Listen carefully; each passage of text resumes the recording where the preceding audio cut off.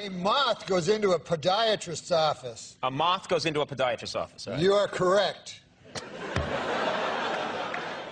A moth goes into a podiatrist's office, and the podiatrist's office says, "What's the problem?" And the moth says, "What's the problem? Where do I begin, man?" He goes, "I go to work for Gregory Linovich, and all day long I work.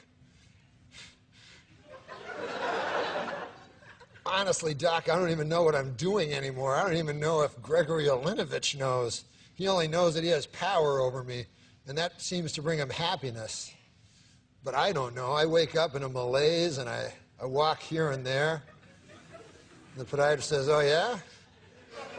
And the moth goes, "Yes." And he goes, "At night, I sometimes wake up, and I turn to some old lady in my bed that's on my arm. A lady that I once loved, Doc. I don't know where to turn to. My youngest, Alexandria. She fell in the cold of last year. The cold took her down, as it did many of us. And my other boy, and this is the hardest pill to swallow, Doc. My other boy, Gregorio Linovich. I no longer love him.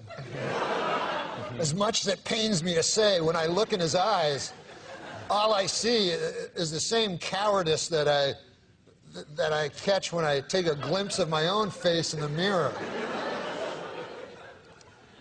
If only the cowardice was stronger, then perhaps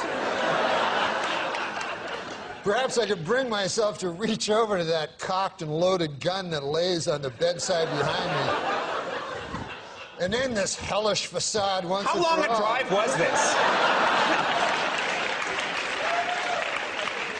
Do you live in the valley? Where do you live? Please, sorry.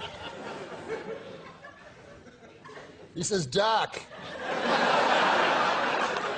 sometimes I feel like a spider, even though I'm a moth, just barely hanging on to my web with an everlasting fire underneath me. I'm not feeling good." And so the doctor says, "Moth, man, you're troubled. But you should be seeing a psychiatrist. Why on earth did you come here?" And then the moth said, "Because the light was on."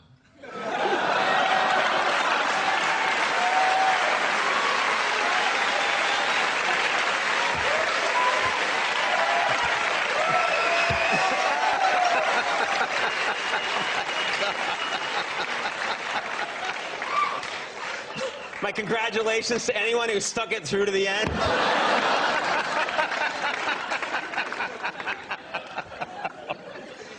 So Norm. What?